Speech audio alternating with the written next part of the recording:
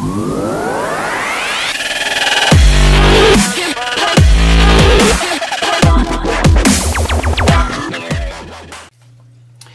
good morning everybody and welcome to Math with Mr. S.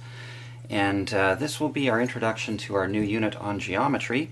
And before we get into actual exercises, we're going to take a look at a few skills that we need before we start the unit. The first one is kind of a neat concept. It's related to triangles.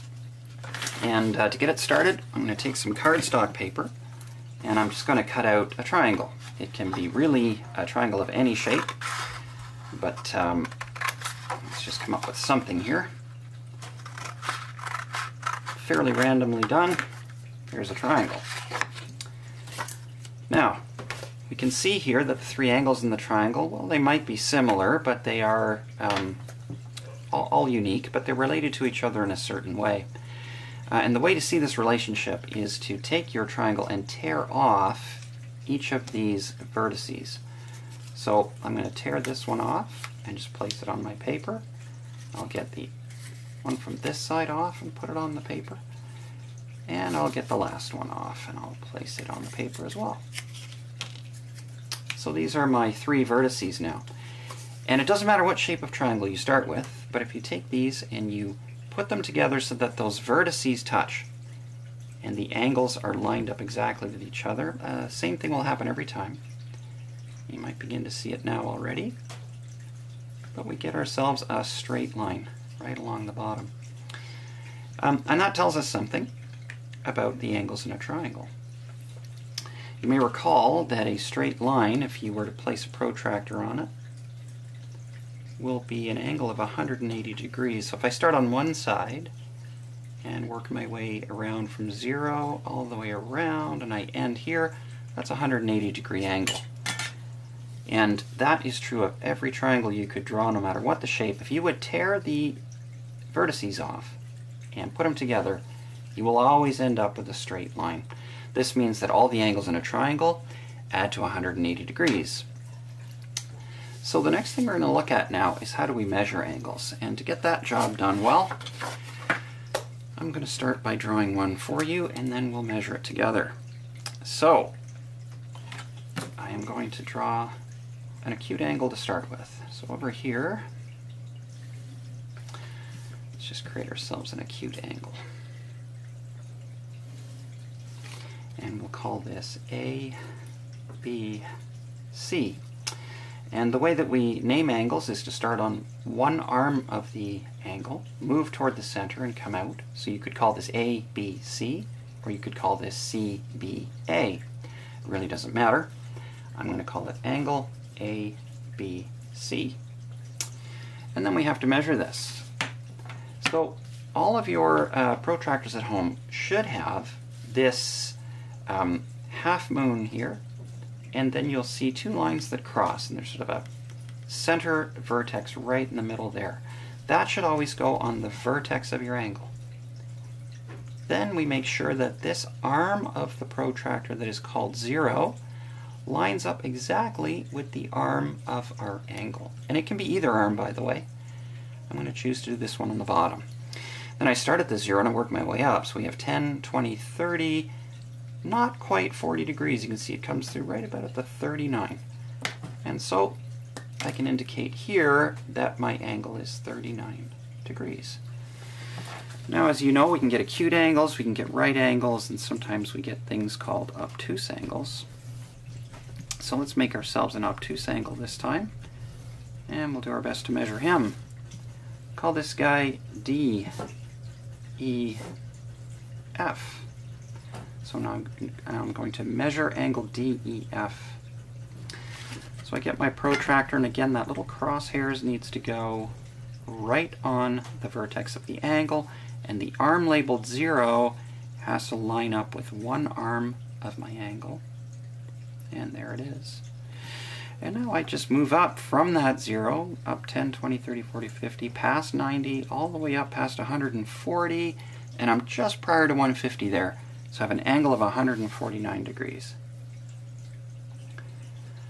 So that's the measure of this obtuse angle as opposed to this acute angle. And that's measuring angles.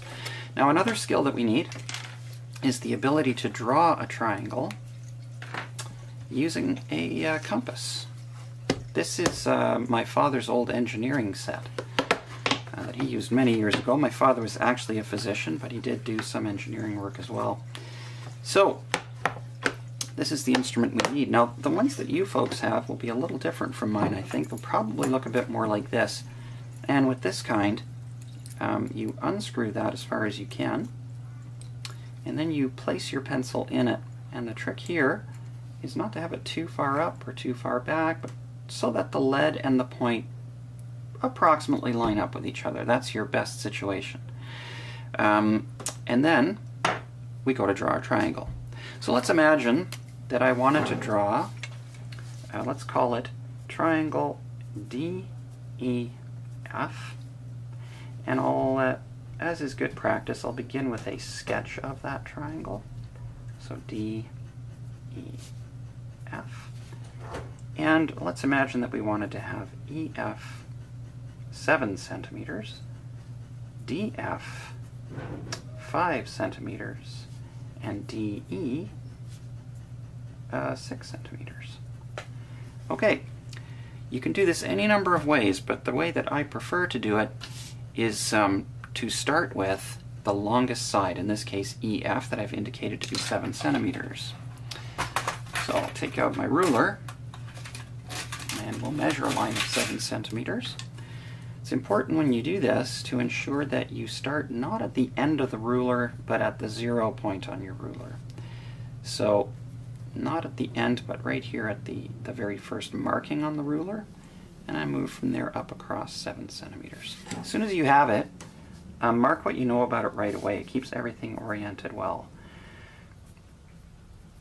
So those are the things we know about that line. So now it's time to introduce the use of this instrument to create the other sides. So we have the 7 centimeter. Here it says that DF is 5 centimeters. So I take this compass and I put the metal point on the 0 line of the ruler, not the end of the ruler, but the 0 line. And then I make this, bring in this lead point until it's 5 centimeters apart. And I think I am bang on right there, 5 centimeters. Then I check again.